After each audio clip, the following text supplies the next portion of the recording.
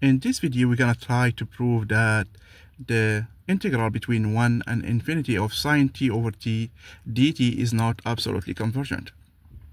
That means that we need to prove that the sine t over the absolute value of t, or let's say the absolute value of sine of t over t is not convergent. That means the integral between 1 and plus infinity of the absolute value of sine of t over t dt is not absolutely convergent. But since we have absolute value of sine of t over t is sine of t over t, since t is bigger than 1, because the absolute value of this one is just t, because t is positive. This one will change, okay? So the issue that is, we need to prove now that the integral between 1 and infinity of sine of t over t dt is divergent, is infinity.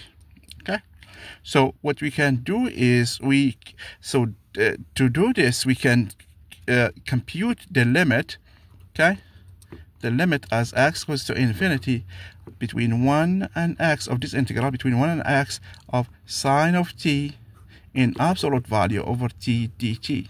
But we can't compute this primitive here, okay, the absolute value of sine of t over t. So we don't know this one, okay. So all we know is this one is can exist because it's continuous, okay. But the issue is we just wanna show that it's not convergent, not absolutely convergent. That means since it's positive, it's gonna be only positive infinity. So that's what we need to show here. But we're gonna use the comparison test for integrals, for improper integrals to be precise, to show that this one is not convergent. So key idea is that we know that the cosine of 2x is 1 minus 2 sine squared of x. So the sine squared is going to be 1 minus cosine 2x over 2. Okay? So from here, we're going to start proving this result. So we know that, let's switch to t. We know that the sine squared of t is less than 1. Okay? So it's less than sine of t. Okay? For all t is bigger than 1. So this is the key idea here, okay? So once we do that, so we're gonna have the, let's focus on this one here without the limit. Let's focus only on this part here, okay?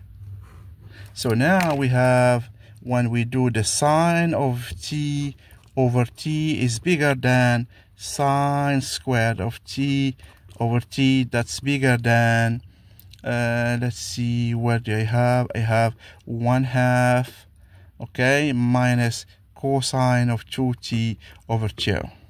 Okay, now if I integrate between 1 and x, okay, so I'm going to be interested only on this one. So this one here, so I can find, so this is the just, I'm missing a t here, so a t here. So this one is bigger than 1, this last part here. So this one, I can find the first primitive of the first part. So it's going to be the natural log of x over 2 minus this one here. I don't need to evaluate this one. This is 1/2 cosine of 2t over t, or let me keep the 2 here, okay, dt. So I know this one from one of the videos. This one is convergent, okay.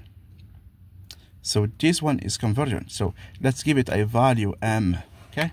So now I know that the integral between 1 and x of sine of t in absolute value over t dt is bigger than this one, okay. So when I take the limit, so let's take the limit as x goes to infinity, this one is going to be infinity, and this one is going to be m. So m, infinity minus some m is infinity.